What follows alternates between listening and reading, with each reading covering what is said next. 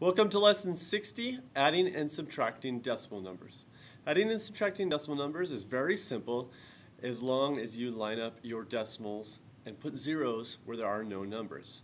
So, for example, up on the board I have one of your problems. 15 and 894 thousandths minus 1 and 34 hundredths. To subtract, just line a decimal up under the first number. So we have two numbers. We should have one on the top and then another number on the bottom. There's where the decimal would line up. 1 and 34, 1 and 34. Now, as long as you lined up your numbers, you should be fine. We're going to subtract. Now it looks kind of funny because there's no number here on the end.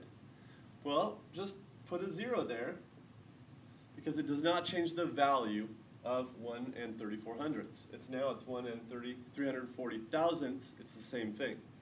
And then you can just subtract. 4 minus 0 is 4. 9 minus 4 is 5. 8 minus 3 is 5. The decimal comes straight down when you add or subtract.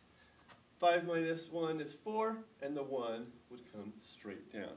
So your answer is 14 and 554 thousandths. Make sure you line up those decimals and place zeros if there are no numbers in those spots. If you have any questions, come and see me, and I'd be glad to help. Thanks.